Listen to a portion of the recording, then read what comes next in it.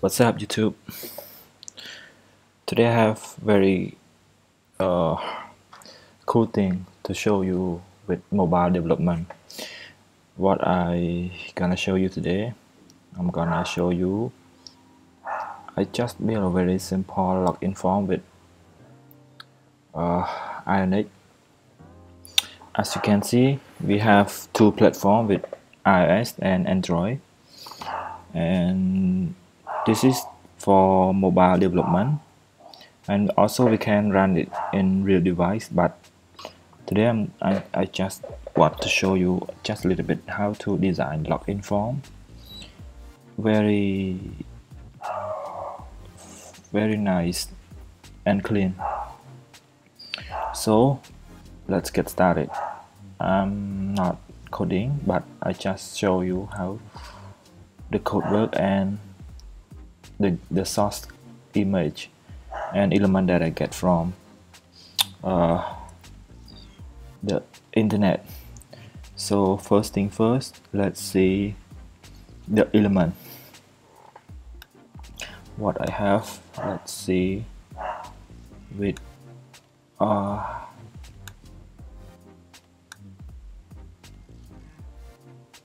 yes, this one, and I go to first thing I just set up my Ionic. So if you want to learn with Ionic, you just go to Google and type Ionic. Yeah, they have everything, the documentation and how to set up with Ionic. But this one I already set up my environment. So if you wanna start with the first project, you need to go to the get started, the footer, get things started, and to set up the npm with node.js. And you can start with the project. We have blank project with tab and with side menu, but I just start with terminal, or in Windows you can use CMD, and you tap and it start your app name, and I just start with blank. So first thing you have to set up this one, and second this one, and you will have, for example, I go to my desktop, CD desktop, and I just start with my root file, my root, and I need start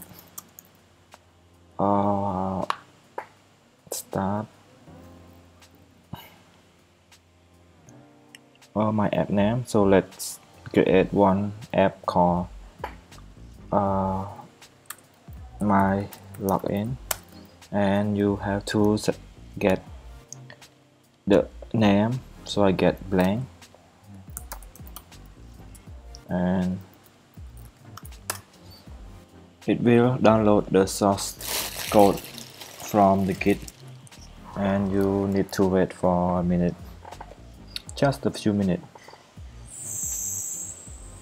So after you download it,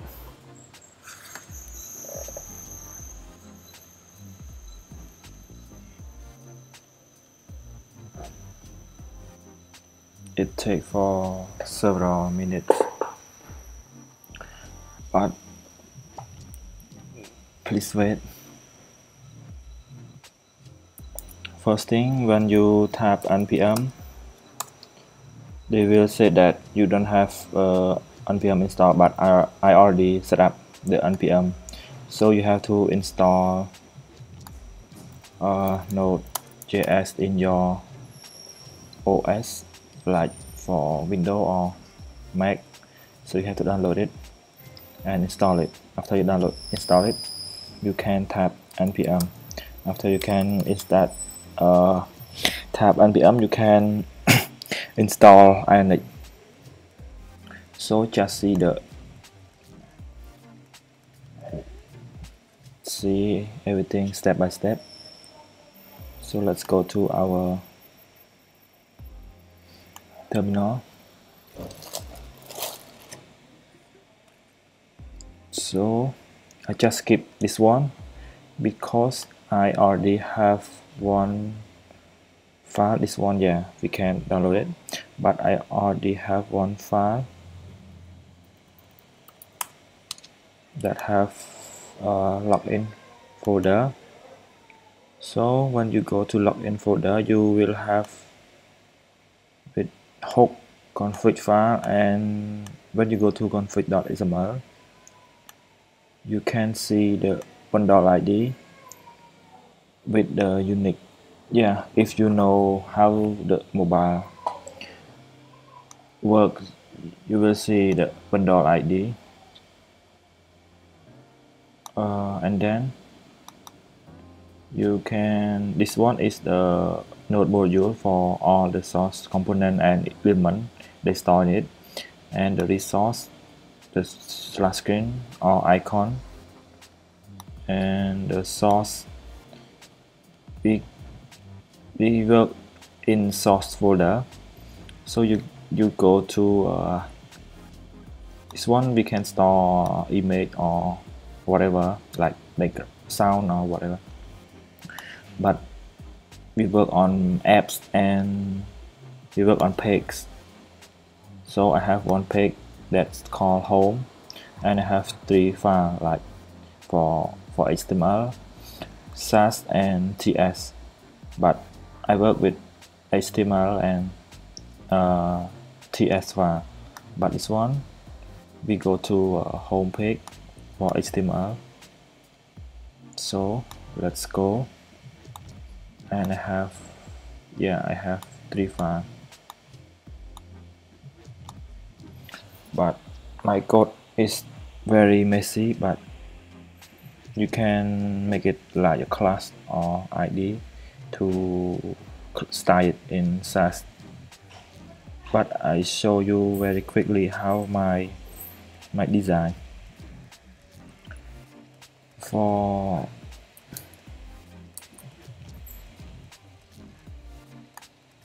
this one, I have logo and I have 2 elements. For username and password, I have one button, the label, forgot password. When I click forgot password, it will push the page to forgot password page. But in this video, I'm gonna show you how only login form page. And when you click register, it will go to the register page, and you can register the account. So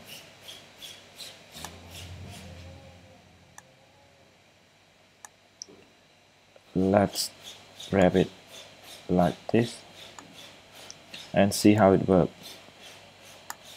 So first thing, I just have the element with the body tag, and closed body, and I have one source file for the background that I get from the Unsplash. If you want to get Unsplash, you can generate it in, you go to Unsplash.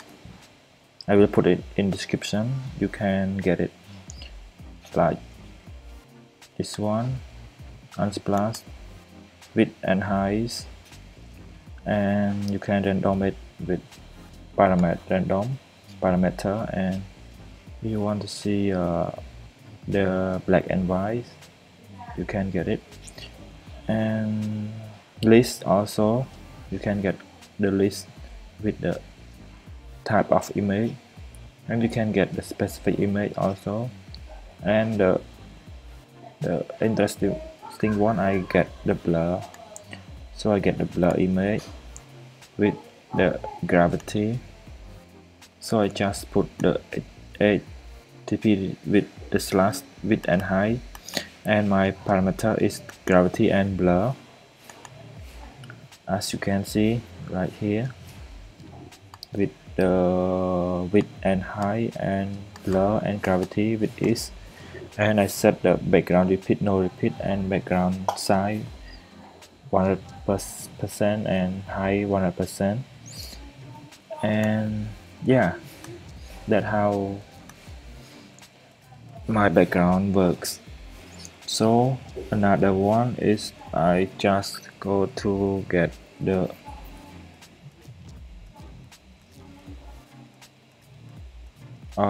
grid element with the row. So you can go to Ionic with the grid and go to grid. You can load it. It is like Bootstrap or Materialize framework. It works like HS, MD and LG, but I used with cold, like we have the full with cold 12, but I used cold, so I divide by 3 for one, this one, and code for the logo, and the code for another code for this one. So I just generate my logo from my source, and then I just have two other elements for username and password. So I get from the ion list, and I have one ion item, and I just style it to make it border like this, and put the placeholder, and another one for password also. It's all the same, and I just style with the placeholder with the white color. So I just have the style. You can make it for the class with another file, or you can use it in SAS, but this one I just make it quickly. And the last thing, we have 3 elements for button, forgot password label, and the register button. So I have one button for, we have background color like this to make it similar like our logo, and we have label, and the last one is for the outline button. So if you want to get the button element, you also can go to Ionic component. Just tap Ionic component and choose your version. So the latest version is 3.2.0. So you go to button element. Where is it? Button.